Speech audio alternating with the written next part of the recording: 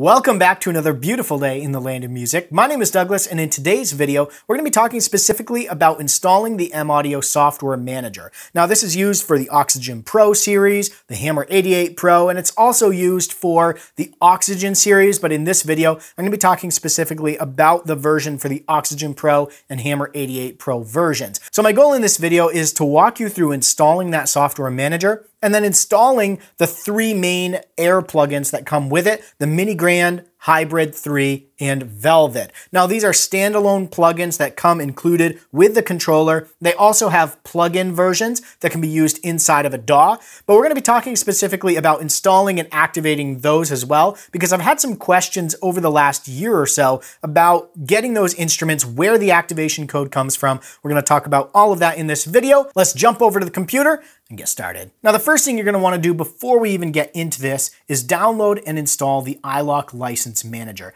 If you're wondering how to do that, I have a video that I'll put in the description below, or you can click up here to go watch that. And that talks about creating your iLok account, installing the iLok License Manager, and that's going to be needed to activate these three Air instruments that I referred to just a little bit ago. We're going to minimize this, and in your favorite browser, go to m-audio.com or Google m-aduio. Go to m-aduio.com, and the first thing you're going to want to do, if you haven't already, is create an account and register your controller. You're going to need the serial number for that. It's on the bottom of the controller. Go ahead and create your account, and that's the first step, because once you create your account, that's going to give you access to the software manager and other things like that. So up in the account menu, click on Create Account if you haven't. If you have, in my case, I already have an account, so I'm going to click on the Sign In option. Go ahead and enter your email address and password you used when you created your account and click the Sign In button. Once you've signed in, you're going to be brought to your account page. What you're going to want to do here is click on My Products, and that's going to load up this page with your products in it. Scroll down a little bit and you'll see that you have an authorization code listed here. I've blanked mine out because this is my authorization code, but what we're going to do is download the software manager that's appropriate for the operating system we're running. So I'm running Windows, so I'm going to click on this Windows link here, and that's going to download the software manager for Windows. Obviously, if you're using Mac, you're going to download and install the Mac version. That's going to download it to your default downloads folder. I'm going to go up here and click on this exe file. Here, you could always go to the directory and double click on it from there. But because it's an exe, we don't need to unzip it or anything. We can click on it right there, and it's going to open up the install process. The first thing it's going to do is download the latest update, and you'll see that an update is ready. So we're going to click on the install update. It could be that yours isn't going to do this, so it may just run and do the installation process itself. But in this case, we do have an update, so we're going to get that installed. And the welcome screen of the software manager opens up and jumps to this page right here. Now, if this is your very first time opening the software manager, it's going to walk you through a little bit of a tutorial there. If you want to see that again, you can go up to this gear icon and restart Setup Wizard. I'm going to show you that just in case this is your very first time going through this process. So the first thing it says is connect your keyboard, which we have done. We have the Oxygen Pro Mini connected to the computer. Click on Next. The instruments here are automatically checked, Hybrid 3, Mini Grand, and Velvet. You could leave those checked and it's going to install them. Just for our sake, I'm going to uncheck them and I'm going to show you how to get to them later. We're going to click on Next.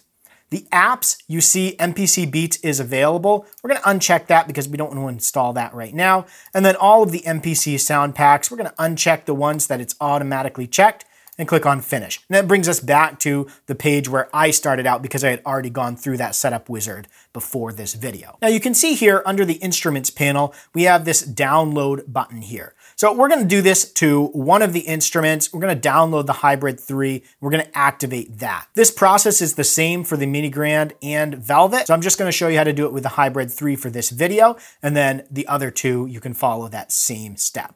So we're going to click on the Install button here. And we're going to install now. Now, you could also get activation code. And if we click on that, it brings us over to this little screen that says create an iLok account, log into the m-aduio account, go to your software registration page, which is the My Products, copy the activation code for the software, launch the app, and enter the activation code. Now, here's the tricky thing. That activation code is the activation code for the software manager. Now, it's not really stated that it is, and so I've had a lot of questions about where do I find the activation code? That's actually the activation code is this software manager authorization code. That is the activation code for these air instruments. So hopefully that helps you out there if you've been wondering what that is. We're going to go back here, we're going to click cancel, and we're going to install Hybrid 3 by clicking the install button and then install now. We're going to click next. If you want to create a desktop shortcut, check that box. And then we're going to click the install button. We're going to let it run through that. Now, as I mentioned earlier, a part of this installation is not only installing the standalone instrument, but also installing the plugin version that you can use inside of your DAW. Once the wizard is complete, click on the finish button, and then we can close this little dialog here.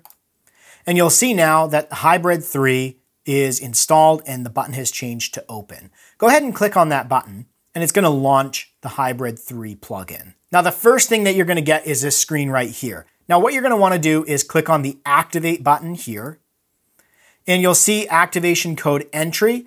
We're going to go back over to our m-aduio account, and we're going to copy the authorization code from the software manager, and you can do that just by clicking on the code itself. Once you do that, click in the very first box in the activation code entry, and right-click and paste. What that's going to do is it's going to paste the authorization code. You're going to get a little green check mark under each of the fields. Once you do that, then click on the next button. The next screen we get says to please enter some information and it asks for an email address. What we're going to do here is we're going to click this little checkbox that says register with my existing iLok account.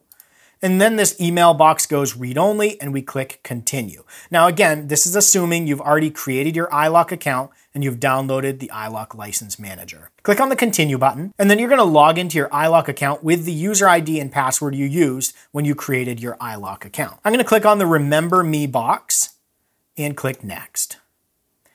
Now it's going to go through and it's going to ask us to select a location. We're going to use our computer as the location and we're going to click on next. It says successful activation. We're going to click continue.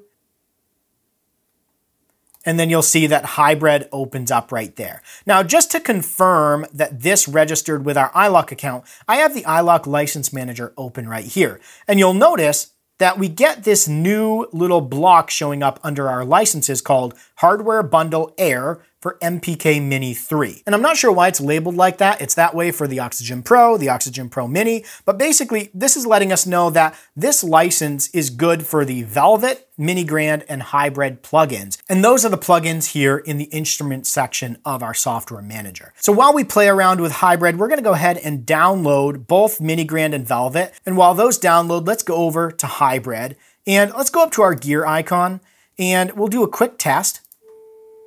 Make sure our speakers are working, and then active MIDI inputs. You'll see that the Oxygen Pro Mini is active, so we're going to close this. And you can see that when I play the Oxygen Pro Mini,